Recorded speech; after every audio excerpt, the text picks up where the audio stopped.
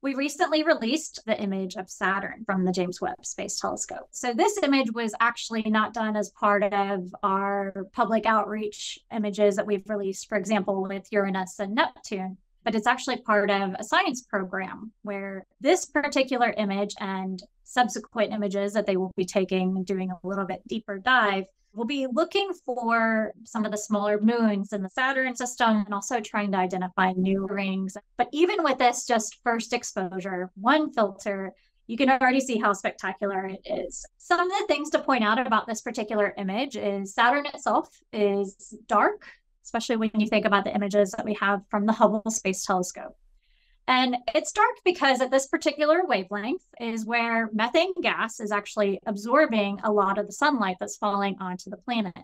And so that makes it actually appear a lot darker. But the rings are glowing. They're extremely bright. They're very distinct. You can even identify the A ring, the B ring. So you can see where some of the gaps between the rings are. Some of those gaps are even blended together.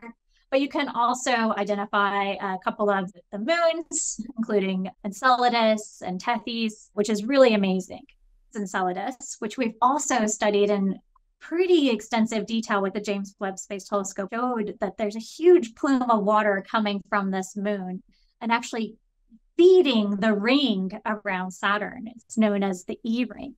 And it's a huge torus of water and ice and dust, which is not visible in the Saturn image, but that's just because we're at the wrong wavelength. Enceladus is really interesting to us because of this water plume and orbiters and other missions that have been in the vicinity of this particular moon. We know that it has a huge ocean underneath its surface. And this is one of the areas that we're really interested, especially in astrobiology, to search for a place that life may exist within our solar system.